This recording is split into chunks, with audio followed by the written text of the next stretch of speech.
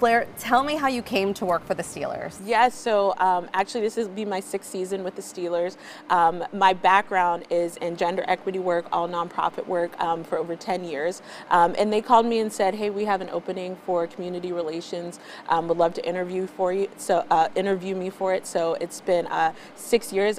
I'm always a person up for a challenge, and so I absolutely love my job. So it's been a really, really great experience, and really blessed to be here. So what do you do here with the players? So my job is Director of Community Relations. So I work with each of our players individually on how they want to give back to the community, how they want to spend their time, causes that are important to them. And then I find the community partner that would be a best fit for them, match them up. So we have, last year we had over 100 events out in the community. We were in 30 different communities last season.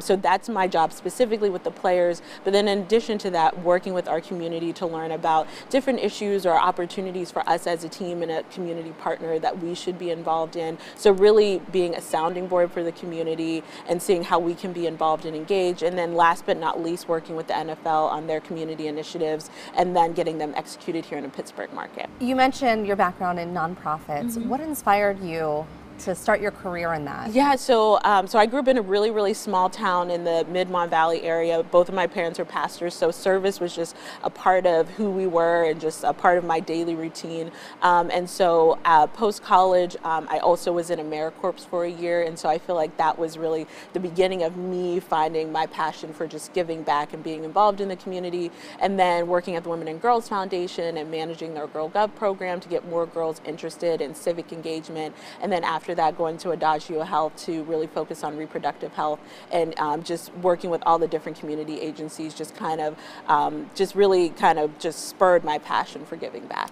Yeah, I mean, there has to be this reward that you get out of that. You feel good about what you're doing, what your job is. Absolutely. I mean, I think, you know, it's so important that we as a community step up and just really are there to support our neighbors, and also just making sure that issues that don't get amplified that's the great part about our players and just kind of the Steelers brand in general, is that we have a megaphone, right? And so we're able to amplify a lot of causes and issues in the community that need to be highlighted, and also just being able to support our partners, right? I always say we as the Pittsburgh Steelers, you know, our job is to be a good partner and to make sure that agencies are supported in the way that they should be. Working for nonprofits, I'm sure it would have been a blessing to have the voice of a Steeler come on and you know, and be that person for your organization. Do you find that they get the same enjoyment out of this? Absolutely, because you know, I always tell people, like, my job is to make sure that people see the players behind the helmet, right? So these are people just like you and I who have, you know, family members that may have been affected by cancer, you know, players who are really passionate about social justice work, and so I enjoy letting people see and also humanize these players to make sure that our community knows it's not only what you see on Sunday, it's what these guys do in the community that is just as equally as important as Sunday. Talk to me about that process. What is it like getting to know the players on a level off the field? Because, you know, we see them as tough guys and they're out there to win every Sunday. But you get to see this other side of them. You get to know these personal backstories and match them up with what fits for them. Yeah, no, absolutely. That's the part of my job that I love and enjoy the most, is being able to take, I always say, like, football season is so much longer than just, you know, what we see during preseason and in season. So really taking the time off season to talk with them one-on-one on things that they're passionate about, how to make the most of their time during in season. So really just taking time one-on-one to get to know them personally, their families, just different causes and issues that they care about. So that's the part that I love the most. And so I think it's really about just relationship building with them, and to make sure that they know that they feel comfortable, not only with me, but us as a team, making sure that they know, like, we're here to support you, not only on the field, but off the field as well. And do you have anything that you're most proud of, like projects that you've paired players up with that have just really worked? I think what I'm most proud of is our social justice fund. So that started back in 2018. It's a matching fund between the organization and our players.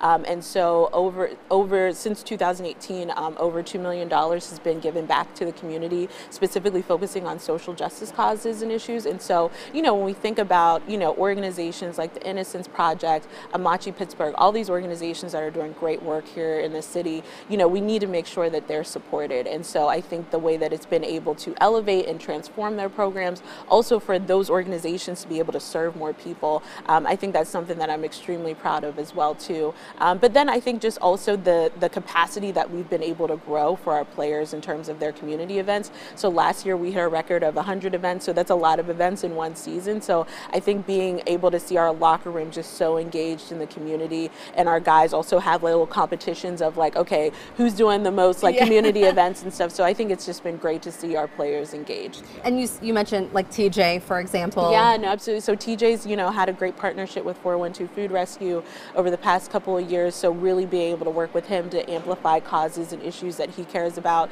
Last year, Cam launched his Cam's Kindness Week, which was a whole week out in the community doing work. So working with Children's Hospital, expanding his Craig's Closet program, giving back to daycares, and then also making a donation to girls flag football to make sure the sport is expanded. So I think, different things like that we're able to do. But also new guys who have come to our team, Levi Wallace, Larry Ogunjobi, have been able to come in and really hit the ground running with giving back. Amazing.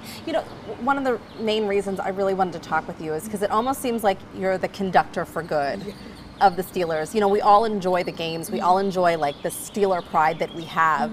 But knowing that they're out there doing good, and you're part of the reason that some of this is happening. No, I mean, I absolutely love it. I always feel like, I'm the woman behind the curtain, just pulling all the strings. And so, what's really important to me is to make sure, the guys, when it's in season, it's really difficult because their schedules are completely busy, dedicated to football. So I want to make sure that we find the best partner, and that also they're spending time doing things that they want to do too. So whether it's 2-3 hours, they're engaged in the community, and they also have fun too. And so I think, it's so important to make sure our partners are supported, but also to make sure our players are having a good time as well too. It shows, it really does. Thank you so much, Blayre. Thank you. Thank you.